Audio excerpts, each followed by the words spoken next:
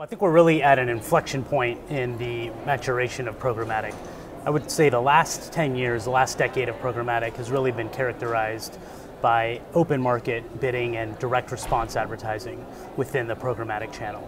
And then future really lies with brand advertising. If we look out 4 or 5 years, brand advertising is about a $50 billion programmatic opportunity, whereas direct response advertising will be a roughly $20 billion opportunity.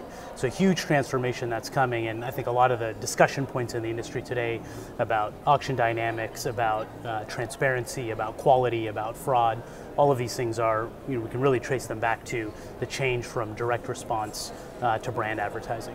One of the key changes that we see and that we're innovating behind is new high-impact ad formats, so things like native and video now coming into the programmatic channel.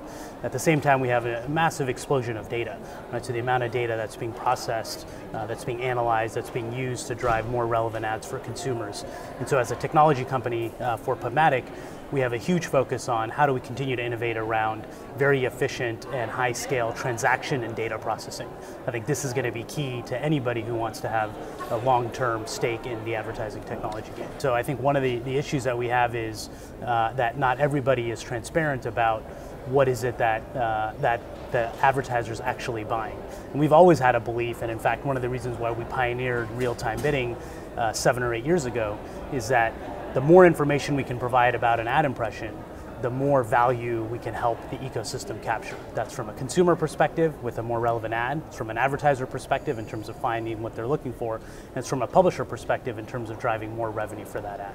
And so we've been innovating very hard in this area, and in fact we have a campaign running now called Let's Be Clear, and it's really about inviting that conversation with all of the stakeholders in the ecosystem to talk about all of the different aspects around transparency.